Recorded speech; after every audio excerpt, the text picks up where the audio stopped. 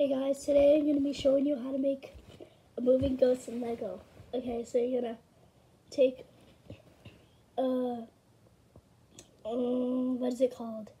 An 8x16 piece. And then up here, right? You're going to put it right here. But you got to leave 3 rooms of space. 3.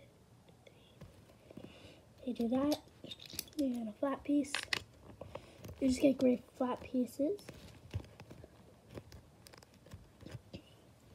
And one more. Okay, so it's like 3, right?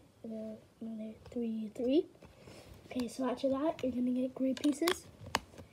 And you're gonna surround it with the gray pieces so that it has gray around it.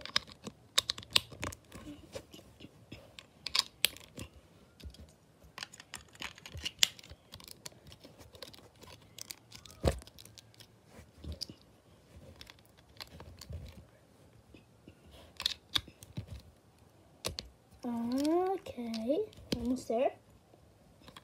And done. Okay, so you have your gray around it. Where's the piece? Oh, here it is. Okay, so you're gonna put this aside. You're gonna get this flat 2x4 piece. You're gonna get 2 of these. 1x2s. Like that. And then you're gonna get one of these like stud 2x2 things. So it's like that. And you're gonna get your ghost. Put him on here. And you take this. And you put your finger here and you slide him.